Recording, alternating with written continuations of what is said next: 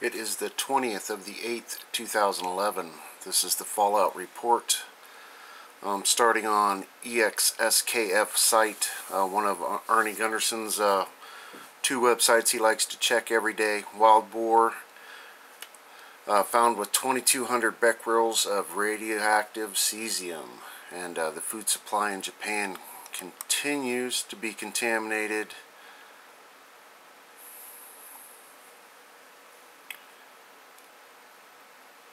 I'm just going to kind of breeze through these headlines quick. Radioactive manure from cows bought from Fukushima. Now, this is basically a story of them calling bullshit on the cows were fed radioactive rice hay story the government put out, saying that this is more widespread than what they're saying. High radiation right next to children's swimming pool in Kawasaki City. Just unbelievable, because they don't want to spend the money to move these people. They all have to become scientific experiments. Radioactive beef conundrum. High levels of cesium detected in beef not fed with radioactive rice hay. And basically they're telling a story where they encourage the beef farmers in the Fukushima prefecture to sell their cows. So their cows are all over the country right now, and they're dealing with that contamination. Here's a story, another baseless rumor. Cicadas, how do you say that? In Japan this summer have been awfully quiet. Cicadas. And this is a story ongoing on how the cicadas have been really quiet, and they found some mutant cicadas. Here's some pictures real quick. And how there seems to be an unusual amount of females. But on the bottom of the story here, there's another possibility of why the cicadas are quiet. And that's not good either. It is said in folklore that the summer before a big earthquake hits, it is very quiet without hardly any cicadas. So this could be a precursor of Mother Nature telling us something as well.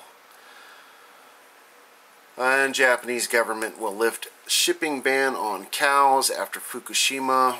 Hello, radioactive beef again. And just the insanity continues. But they've got millions and millions and millions of people to feed, and nothing to feed them but contaminated goods. And this is where they've started that SERI decontamination water processing, simplified active water retrieve and recovery system. And let's hope it works half as good as they think it is. Over to energy news.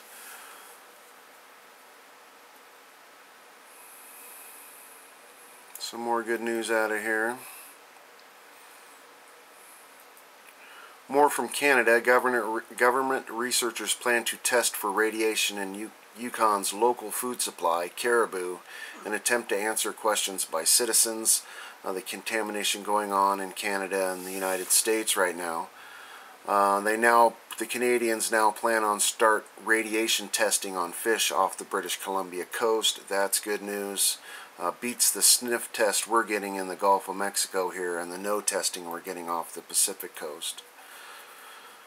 Doctor for Fukushima workers. When going into danger areas, they don't use radiation meters. It's hiding amounts of exposure. Real radiation count is much higher. That is a fact. So again, they can't hide what's really going on.